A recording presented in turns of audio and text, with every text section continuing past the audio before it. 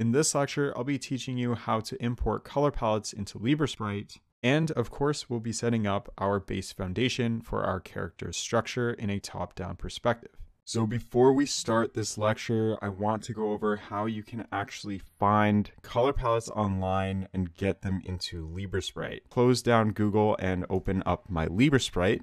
And once we open up a new file, click OK. What we can do is on the top left panel up here, right down below the Home tab, we can click on this Option tab.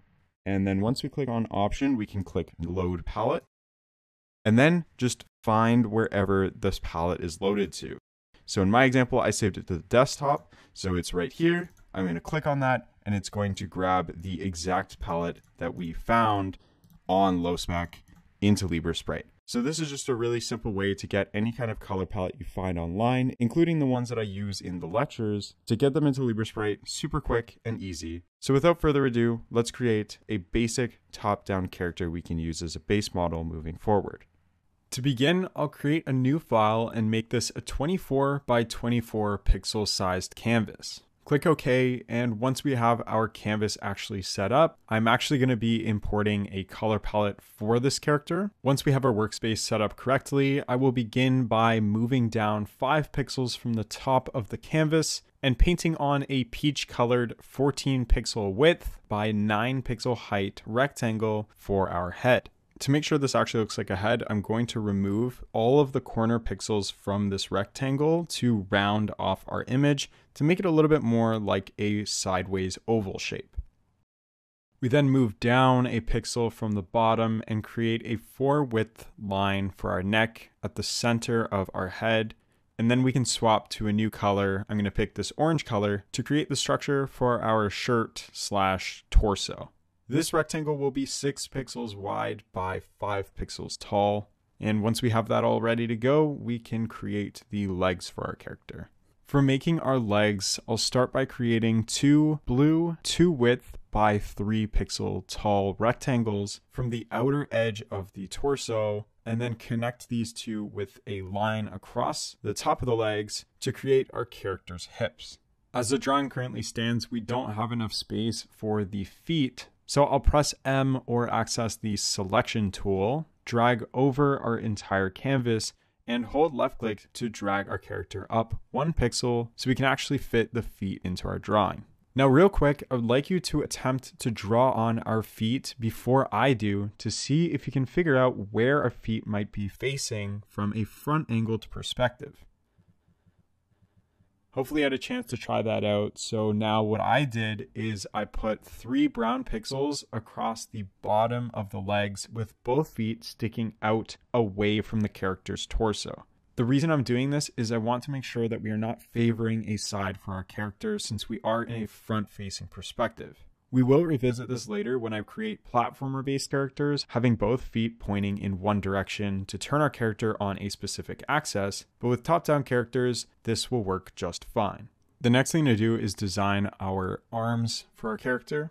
So when creating the hands and arms, I'll start from the top of our torso and draw a line down about 5 pixels. Then when we want to form the rest of the hand, let's imagine that our arm is a mini staircase, shaving off 1 pixel height as we extend out from the bottom of the hand to show the roundness of the shoulder moving down towards the closed fist. Now once again, pause the video and create your character's right arm without using reference to the video to see if you can remember how to form this rounded off rectangular shape without guidance. Alright, now that we have the second arm created using the same rounded off rectangle method, we move into the final lesson of the day where we create our character's eyes. I'll grab a white color and move in 3 pixels up from the bottom corner of the head and 6 pixels across to form the bottom right corner of our eye. Now I'll create a 4 width by 2 height white rectangle for our base and do the same thing on the opposite side. Again, 3 pixels from the bottom of the chin and 6 pixels to the left to meet the inside corner of our eye. Once we've got our little rectangle in place, For creating a separation from the eye and the skin, we will take a black color and line the top of the eye with 1 pixel from the outer corner as a form of eyelash around both eyes. We then move down to the top middle of the white and create a 2 pixel black line as the start of our pupils. Looks a little weird right now, but grabbing a new color we can use for the color of the eye, I will make a 3 pixel width line across the bottom inside of the white to form the remaining pupil. Once we fill in both eyes, I'll put a lighter color highlight in the center of the colored line to give a nice shine to our eye. I want to keep that white in the top inner corners of the eye as it acts as a shine to the pupil. And there we go. That's how we can create a basic form structure for our top-down character models. The final thing to do is actually save your work. I'm going to go to the top left here, select File. We can click on Save As, and wherever you want this saved to, you can name this whatever you want. So I'm just going to name this Base Character 1. Then we can name this a .ase file so we can reopen this back up into LibreSprite when we want to. Click OK, and there you go. So you set up a basic character foundation. Let's grab our skin color's shadow color to begin shading the edge surface of the left, right, and top of our head. We are shading around the head to show the character is slightly looking down, showing the back and sides of the character's face. In other words, we're just adding a little bit of depth to our character. Now I'll line the middle of the eye's bottom edge in shadow to show more depth in our character's face. Just like we've done in our detailing silhouettes, I'm going to also shade the entire neck as this piece won't absorb any light under the chin. Now, using a technique that we've also learned in the previous section, I will now be adding a black outline all the way around our character, making sure that I don't add any black lining underneath the bottom of the feet, so our player looks like they're actually standing on ground. Now, if you are happy with our current arms, that's totally okay, but I'm going to ever so slightly extend the sleeves of our shirt to show where our shoulders cut off and shrink our hands up 1 pixel to further cuten up this character's design even more. Let's add a little bit of complexity to our t-shirt. So I'll make an open button t-shirt by lining the middle 2 columns of our orange shirt in white to show some kind of undershirt forming. As far as shading goes, we only really need 2 dark pixels in the top corners of the shirt to create an illusion of a more rounded off shoulder, again showing where the light would start to trail off.